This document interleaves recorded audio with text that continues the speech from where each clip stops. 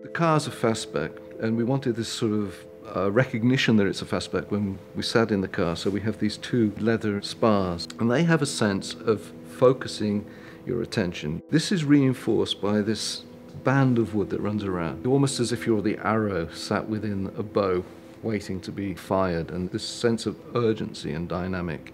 It all pulls your attention to where the car is going. Where we've gone more contemporary is with the Canadell panelling. It's an open pore wood finish, so you don't have the lacquer on the veneer, so you can get very much a tactile feel of the grain. You feel very much more connected with the material. Down the centre line of the vehicle, we've got a beautiful book match that allows the grain on one side of the car to mirror on the other side of the car. It also creates a sort of marvellous sense of cocooning and safety at the same time.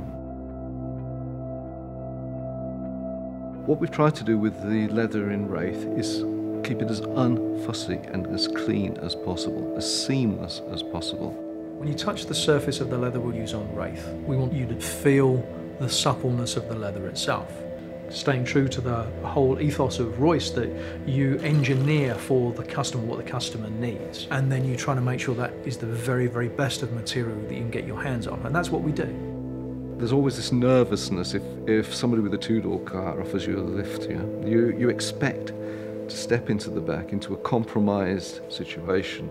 Well, we don't do that. We keep going. So there's a sense that when you're in the back of this car, the indulgence continues. Comfort starts with the perfect position of the steering wheel, your sense of confidence, the sense of effortlessness, the position of the pedals and so on. And in this, we're absolutely uncompromising. There are some little indulgences. In the center of the car, the rotary controller is a little bit lavish. It's a crystal glass surface which allows people to enter things like addresses and telephone numbers by scribing with the finger. What for me is important, vitally important, is the promise of the exterior is delivered as a reality in the interior of the car. After all, one spends most of the time with a car inside it, driving it, living within it.